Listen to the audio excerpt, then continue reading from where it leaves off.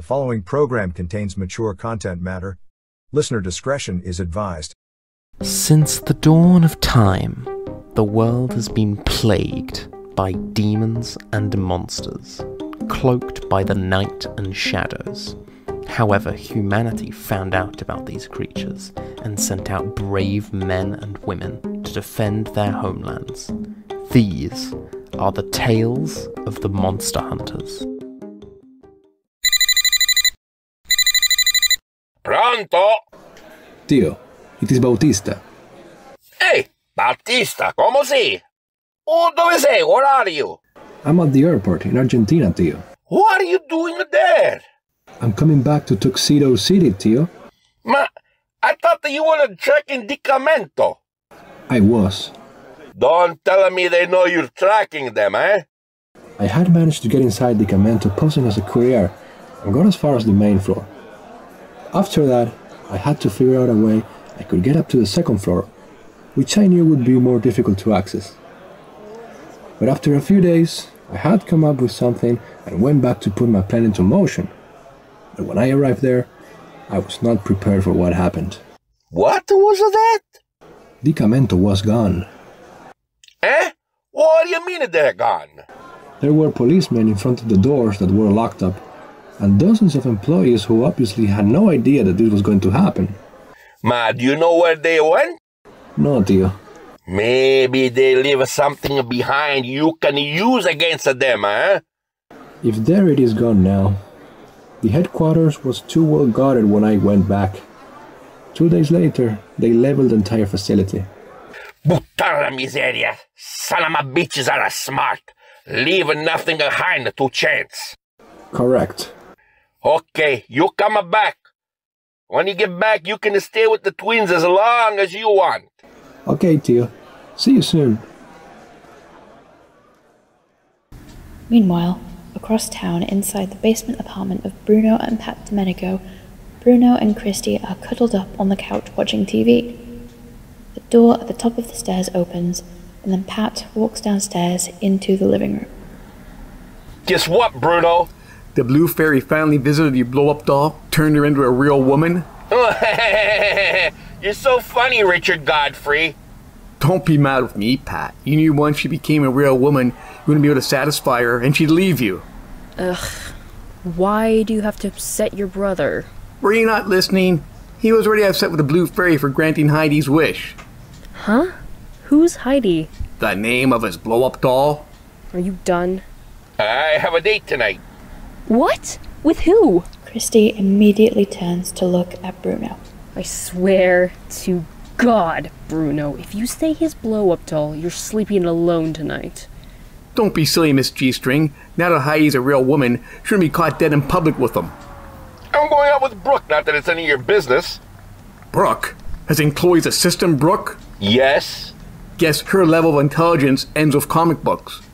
So, where are you two gonna go? Well, if you must know, we're going over to the Silver Screen Oasis to watch the special screening of the Wizard of Oz. Uh-oh. Uh-oh, what? I don't think that's such a good idea. Ugh, why not? What if they encountered a real wizard and he grants Brooke her wish of having a brain? If that happens, she'll have common sense, and anyone with common sense will not be out with Pat. Pat refrains from his next comment and then storms away. Oh, Bruno, you know what I don't get? Why you have to be so mean? What's the matter with you? Forget about him, he's fine. Let's focus on me while you give me a little preview of what's to come later. You want to know what is to come later? You and only the G-string I bought you? I'm going home, Bruno. What? You can't do that! Actually, I can. And I am. Well, this is great. What a terrible thing to happen to me. Oh, and Bruno? There's one more thing. There's more? I'm not even wearing any underwear. Wait. Why, huh? Why, Bruno? Don't go, baby. I'll be sad if you leave me alone tonight. Bruno now wraps his arms around Christy and begins to run his hands down her back. Oh my God, Bruno! Are you trying to feel the inside of the back of my jeans to see if I'm wearing any underwear? Well, I'm not searching for buried treasure. Christy pulls away from Bruno. You know what? That's it.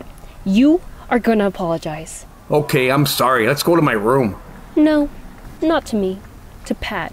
What? Why? Pat, come on out here. What are you doing? Getting your brother so you can apologize. I'm not apologizing. You either apologize, or else you'll be keeping yourself warm tonight. What is it, Christy? Your brother has something to say. I do? Christy suddenly pinches Bruno. Oh! Well, what is it? I need to get ready. I'm sorry. What?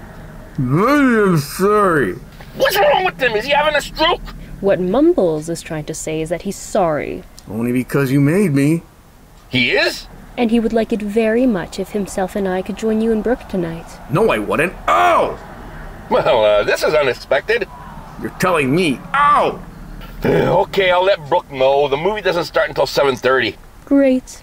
We'll both get ready. Oh, why do we need to go and watch a stupid movie? Why can't we just stay home and watch my favorite movie? Bruno Has His Way with Christy.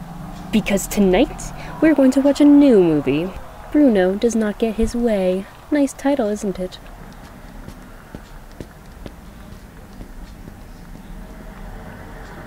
I fucking hate sequels.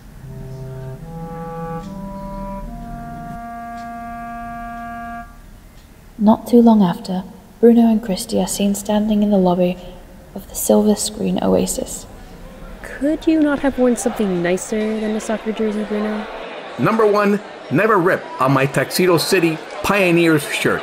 Number 2, we are going to watch The Wizard of Oz. If we were going to meet an actual wizard, I would have worn something nicer like my autographed Killian Webb jersey. Christy and Bruno both turn to see Scarlett, walking towards them hand in hand with Amelia. Christy? Bruno, what brings you two here?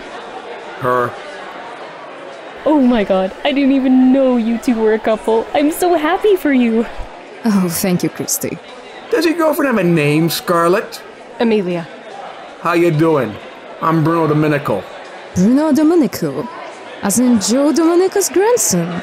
You know my grandfather? What hunter doesn't know him? You're a hunter? Look at who's around you, Bruno. We're all hunters. Christy, you're a hunter? Yes? And you didn't think to share this with me? I'm pretty sure you put 2 and 2 together when you saw my mark. It's right above my... Okay, way too much information. She didn't tell you. Carry on. Well, looks like the whole gang's here. Pat, this is my girlfriend, Amelia. Pleasure.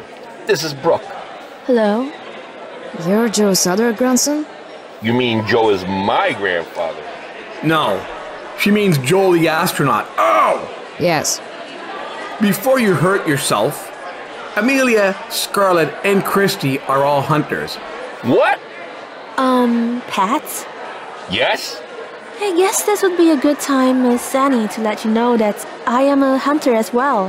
Really? Uh-huh. Well, shit. Small world, huh, Bruno? Yeah, like your brain. Such a dick. Well, look at that, Christy. On their first date, Brooke told Pat she was a hunter. What do you know? I'm sorry, okay? I really am. Good job, Bruno.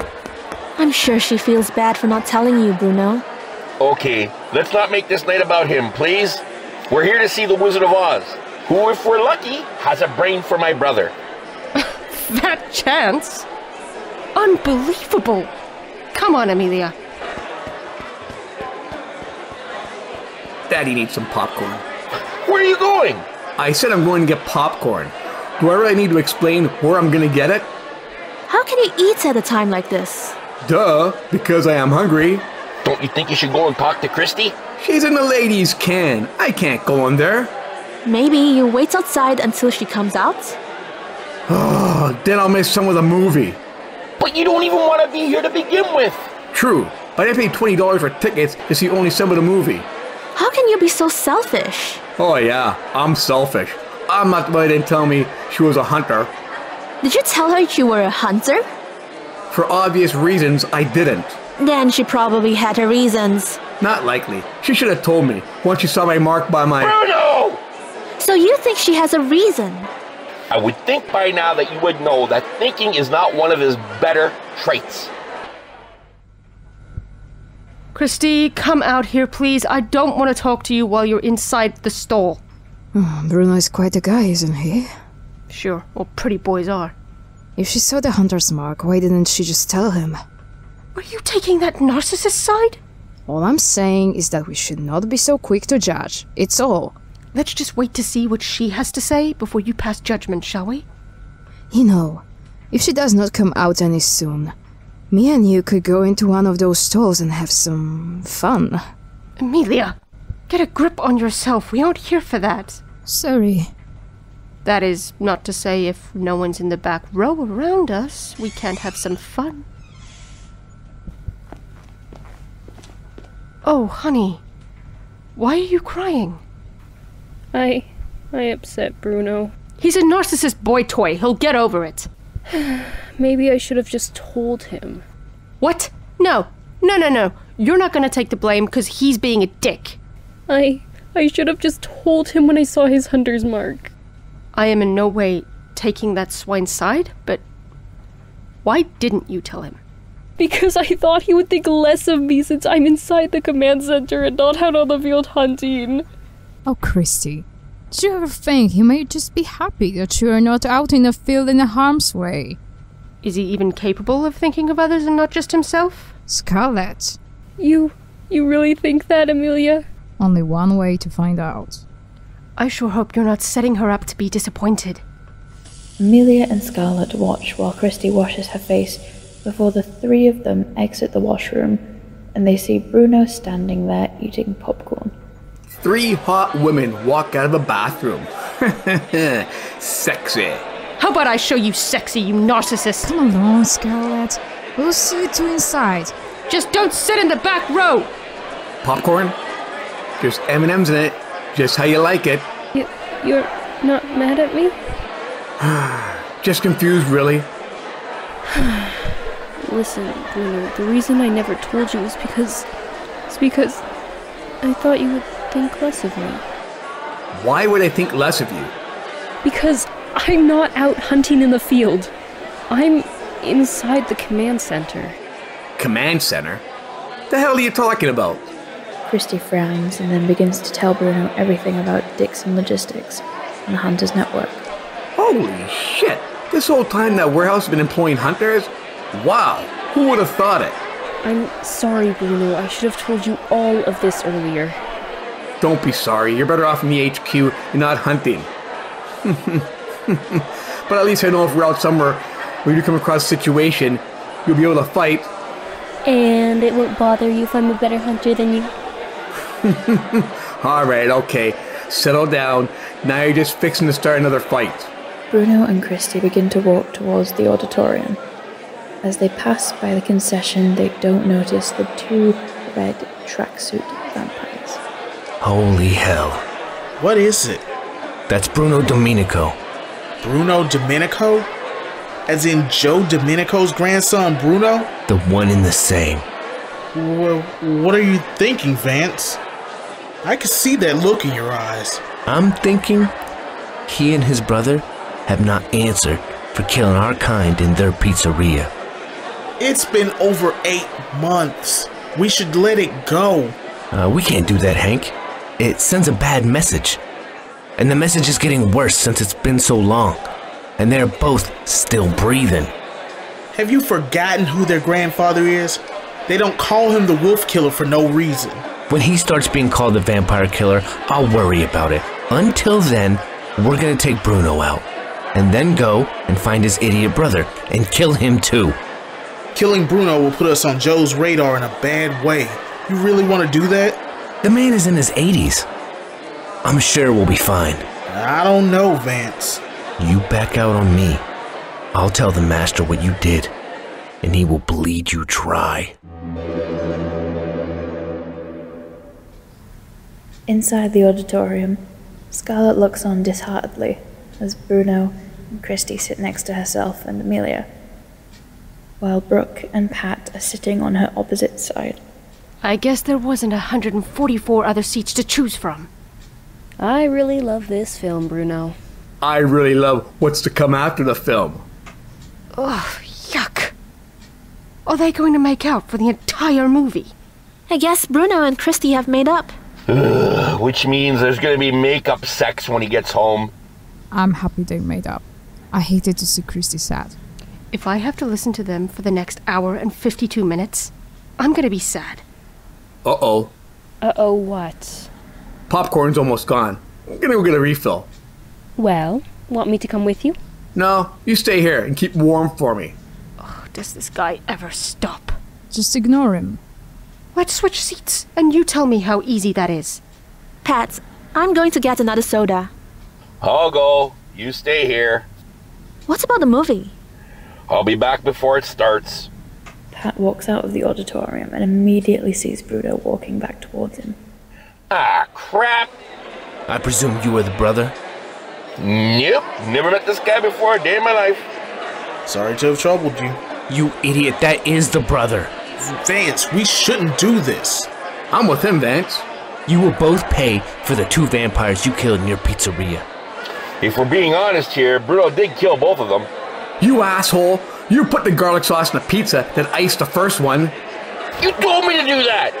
Yeah, but you didn't have to listen to me. And you didn't have to stake the other vampire in this— Enough! Yeah, Pat, stop your bitching. Both of you inside now! Reluctantly, Bruno and Pat begin to walk towards the door of the auditorium, and then inside. Oh, how sweet this is going to be. Me being the one to end the grandson of Joe Domenico? Vance? I swear, Hank, if you were trying to talk me out of this again, so help me, I'm going to— No, Vance, look! Red tracksuit Vance looks toward the back of the theater to where Hank is pointing and sees Amelia, Christy, Brooke, and Scarlett, who have gotten to their feet. So, big deal. I'm pretty sure we're in no danger from any of them. I don't think you're in any position to be laughing, Bruno. If this wasn't so funny, he wouldn't be. With her focus on Pat, Vance does not see Brooke coming up from the other side of the seats. Amelia, Scarlett, and Christy have begun to rush towards Vance, who sees Brooke too late, while Hank looks on in shock. What the hell? Hell is too good for you! Brooke moves quickly behind Vance, while grabbing his arms and pinning them behind him.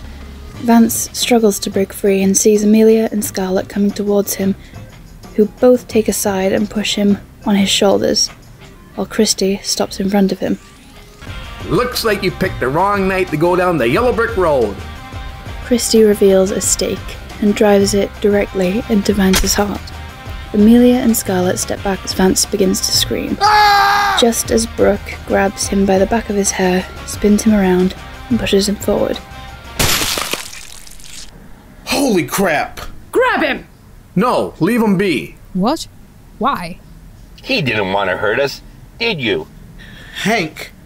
My name is Hank. But he's a vampire.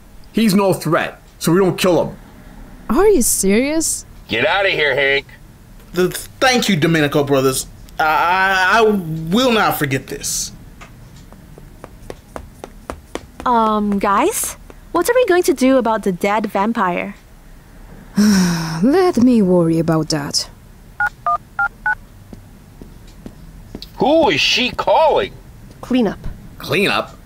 Or what the hell is cleanup? That's a little above your pay grade, Bruno. Whatever. Chrissy will tell me, won't you? If she values her job, she won't. Sorry, Bruno. Fine, I don't care. Let's go get some pancakes, put all this bullshit behind us. You seriously want to go eat after what just happened? Why wouldn't I? The vamp is dead, and I'm hungry. I can't believe this guy. Seeing is believing. So, Brooke, you want to go get some pancakes? I could eat.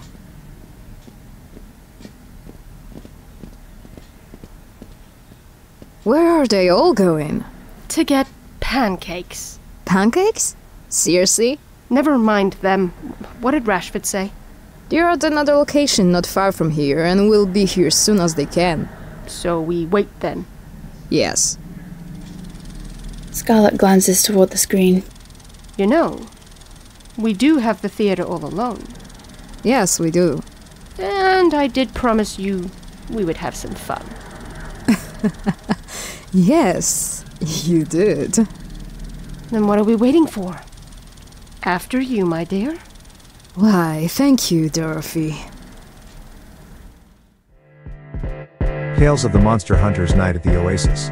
This issue was voiced by Enzo Ferrara as Joe and Pat, Antonio Ferrara as Bruno, Ashley Tyler as Scarlett, Val Cha as Brooke, Pablo Lopez as Bautista, Brandon Gamblin as Hank, Raven Batonio as Christy, Anna Gasica as Amelia, Val Cha as Brooke, and Brock Overbay as Vance. Narrated by Sage Crossley. Music by Alexander Ferrara and Kevin MacLeod. Audio engineering by Alexander Ferrara. Created by Antonio and Enzo Ferrara. Directed and produced by Antonio and Enzo Ferrara. Cover art by Enzo Ferrara. Edited and written by Antonio Ferrara. Creative consultant Paul Cairns. Coming on Tuesday, October 31st, 2023. Tales of the Monster Hunters Halloween Special. This presentation of Tales of the Monster Hunters podcast has been brought to you by Giant Monster Productions. Copyright 2023. To contact Giant Monster Productions, email them at giantmonsterprod@hotmail.com. Follow us on Twitter at GiantMonsterPro, Instagram at Tales of the Monster Hunters, and on Facebook and YouTube. If you have enjoyed this podcast and want to hear more, please subscribe, like, and favorite so you never miss an episode. Thank you for listening.